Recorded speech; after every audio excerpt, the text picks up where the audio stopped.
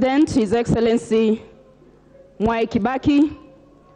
Mr. Speaker, I will remember President Mwai Kibaki as the president of this country, Mr. Speaker, and I remember him specifically, Mr. Speaker, because the Jamhuri Day of 2011, Mr. Speaker, the President awarded me the Head of State Commendation Award at the HSC, Mr. Speaker. That is why I use HSC.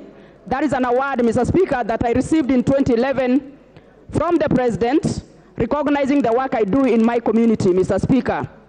Mr. Speaker, sir, on behalf of the great people of Migori County, and on behalf of persons with disabilities that I represent, Mr. Speaker, in this House, I wish to send my condolences to the family and the people of Kenya. Mr. Speaker, persons with disabilities of Kenya are mourning the President, Mr. Speaker, who basically made their lives better in this country.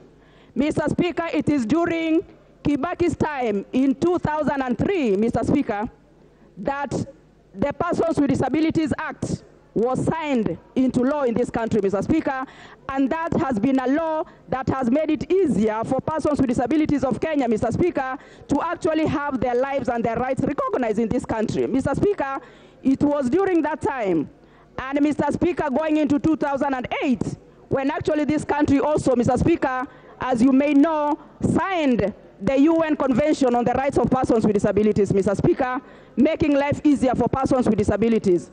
Mr. Speaker, I am a life member of Maendeleo ya Wanawake. Mr. Speaker, Maendeleo ya Wanawake in this country, women of this country, Mr. Speaker, are proud of President Kibaki, Mr. Speaker, because you know that President Kibaki supported Maendeleo ya Wanawake and supported women of this country, Mr. Speaker. We are mourning the loss of our President. Mr. Speaker, free primary education, Mr. Speaker. Children who would never have gone to school, Mr. Speaker, had an opportunity for the first time to access education, to see the classroom, Mr. Speaker, courtesy of our third President of the Republic of Kenya, His Excellency Mwai Kibaki. Mr. Speaker, for me, the first time I saw a superhighway was during his time, Mr. Speaker, coming to do a superhighway, Thika superhighway infrastructure. Mr. Speaker, we must give credit where it is due. And Mr. Speaker, I salute President Mwai Kibaki, and I ask that his soul rests in eternal peace. Amen. Thank you, Mr. Speaker. Member for Kadui. Sorry, Honourable members, I'm still trying to coordinate out there. Thank you, Honourable Speaker. I wish, on behalf of my family, the people of Kandui, and the entire Democratic Action Party, to send condolences to the family, friends, relatives, and Kenyans for the loss of President Emilio Mwai Kibaki.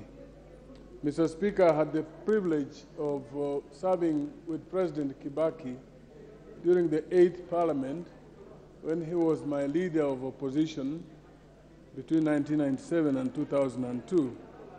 Mr. Speaker, I also had the privilege of having served with him as my president, as both member of parliament, and also as his special envoy to the African Union and Somalia, Mr. Speaker. Mr. Speaker, this is a great man, a great leader Kenyans have lost. He was a pillar of stability, Mr. Speaker. We all are aware of the things he has done for this country, ranging from free primary education, growing our economy, Mr. Speaker, building stable infrastructure, ensuring roads across the country, Mr. Speaker, and above all, making Kenya a liberal and open society with expanded democratic space. Mr. Speaker, as you are aware, he was the leader of the Democratic Party of Kenya, the party you now lead. The party